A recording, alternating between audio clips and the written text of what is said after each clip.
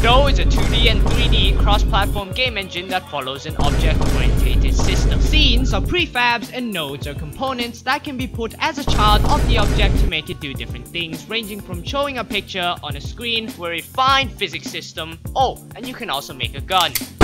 If that's not enough for you, then Godot gives you the power to create your own custom behaviors, with support for multiple programming language and a visual scripting solution. But mainly, you're going to be using GDScript. GDScript is Godot's custom scripting language that is very similar to Python, so if you like Python, you're probably going to like this one. Godot also has a very powerful tool called Signals, which is basically a pre-implemented observer pattern that lets you set the subject and the observer extremely easily. And we have to talk about the Asset Library projects, which is the place where you go steal stuff made by the wonderful people of the Godot engine community.